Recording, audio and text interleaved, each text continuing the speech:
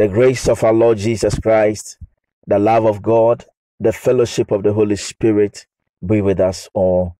Amen. I pray in Jesus' name that God speaks to us through His word. Amen. Today, I want to touch on go the extra mile. Go the extra mile. I'm reading from Matthew chapter 5, verse 41. A soldier may say to you, carry my luggage for 1 mile. That is 1,500 meters. Help him carry it for 2 miles. That is 3,000 meters. Hallelujah. In the time of the Israelites, they were under the rule of the Roman system. And the Roman soldiers could compel any Jew to carry his luggage for a mile. That was the rule. And Jesus was telling them, people, if they ask you to carry it for 1 mile, don't just do it 1 mile, do it 2 miles. Actually, I don't want to go so much into details with the history, but Jesus was just telling them, go the extra mile. So it became a rule for the Christians even after Jesus had ascended to heaven. And when a Roman soldier asks a Christian, can you help me carry my luggage? The Christian will say, yes, sir. And then he will joyfully start walking along with the soldier. After a mile, the soldier may ask him, okay, you may go. Then the believer will tell the soldier, I would really like to carry it on for another mile. The soldier will be shocked. And the soldier may ask, why? You are different. What is different? So what is different about you? Then the Christian will get that opportunity to explain that I am a disciple of Jesus Christ. The soldier may ask, who is this Jesus you are talking about? Then he will get that chance to be able to explain to him who Jesus Christ is. And it is recorded that so many people, so many soldiers came to Jesus because the disciples of Jesus Christ went the extra mile. Today, I pray that God will touch our hearts. If you are a teacher listening to me, go the extra mile in helping your students. Don't teach just like the ordinary teachers. If you are a nurse, don't just practice your nursing skills like any other nurse. Go the extra mile with your patients. If you're a prison officer, go the extra mile with the inmates. If you're a police officer, go the extra mile. In everything that we will do, let us try as much as possible to go the extra mile. After eating, go the extra mile to appreciate the one who prepared the food. If it is your partner, tell him, darling, God bless you. Thank you for the food. Go the extra mile to wash the plates in the house or clean the hall. As a man, go the extra mile to educate the house help who is staying with you, or giving him or her a decent work to do. Go the extra mile to support that needy fellow in the church. Encouragement is okay, but you know what? You can also still go further. Go the extra mile. Is there anyone that you must show the love of God to? Go the extra mile and show that love of God to that fellow. Husbands and wives, go the extra mile to thank each other after a good day's sex. Thank him, dear. Thank you for what you have done. Thank you so much for this sex. Go the extra mile. There is a woman in the Old Testament who went the extra mile. Her name is called Rebecca.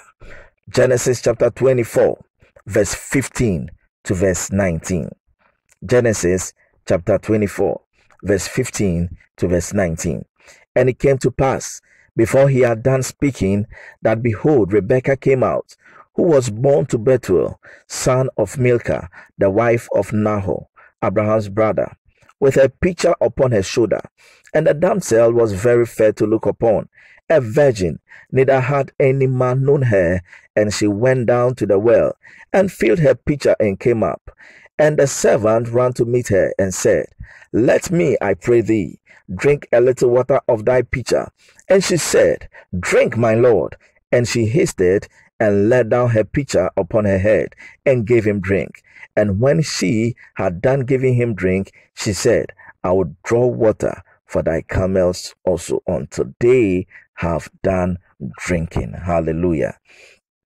Apparently, before this, Eliezer, the servant, had been sent by Abraham to go look for a husband, for a wife for his son Isaac. And Eliezer had prayed, God, any woman who will come here to fetch from this well, and I ask of her water, and she says, let me draw water for you, and she will draw water for me, and also says, I will also draw water for your camels until they have done drinking. If there is any woman who will be sent here and will do this, then that person is the husband of Isaac. Beloved in Christ, Rebecca, by going the extra mile, had her husband, a rich husband by name Isaac, a husband who was not troublesome, a husband who will not disturb her, a husband who is not a drunkard, a husband who is not going to beat her, a husband who is not a womanizer, a husband who married one woman under the Old Testament. Friends, people of God, go that extra mile. My dear, you want a husband to marry. Go the extra mile to show kindness to people. Show kindness to strangers. Show kindness to them. Show kindness when you sit in a taxi. Show kindness when you're in that trotro. Show kindness when you're in that bus to go to another city. Just show kindness. And it will marvel you, the hand of the Lord that will rest upon your life to bring great favor upon you. There's another woman called the Shunammite woman. The Shunammite woman also went the extra mile. 2 Kings chapter 4, the verse number 10. 2 Kings 4, verse 10. The Shunammite woman said, let's build a small room for him. He's talking about Elisha. On the roof, and furnish it with bed, a table and a chair, and a lamp. Then he will have a place to stay whenever he comes back. Before, she had been providing food for Elisha. And now she was saying, husband, let us not just provide food for him. Let us build him a house, that when the man of God eats, he will also have a place to lay his head before going on with his journey. Let us not just provide a room, let us provide a bed for him. Let us provide a table. Let us provide a chair. Let us give him a lamp. Go the extra mile. She didn't know that this kindness she was showing was going to give her a baby. She didn't know that one day that baby giving her would die. And that this same man of God will resurrect him and bring him back to life. Dear friends, I want to leave you with this word. Go the extra mile. I've been practicing this thing for so many years. Going the extra mile. If you are reading a book and you want to just finish at chapter 3, go the extra mile. Just open to chapter 4 and read a piece in chapter 4. Go the extra mile. When somebody asks of water, give him or her water. If you have a little drink, if you have something little, some food, give it to him or her.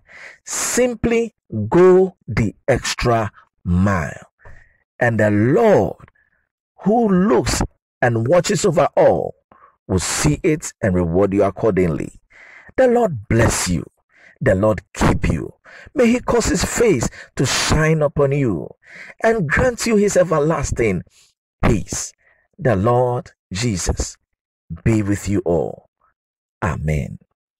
If you listen to me and you have not accepted Jesus as your Lord and Savior, today I want to give you an opportunity to invite him into your life.